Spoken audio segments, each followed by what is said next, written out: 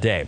You can see on the satellite view there's clouds that extend all the way back down towards the Bay of Campeche here earlier as this system is going to continue to bring heavy rainfall not only for Mexico but also for Guatemala and Belize. Now right now this is interacting with the mountainous regions there of Mexico, and usually we see storms weaken considerably when they start interacting with land. This one's holding its own so far and is slowly drifting to the southeast at 2 miles per hour, but over the next 24 to 48 hours is going to get a little nudge to the north, and its forecast to strengthen a bit up to a 60-mile-per-hour tropical storm as it approaches the coastline of Louisiana. This will start to happen late Sunday into Monday.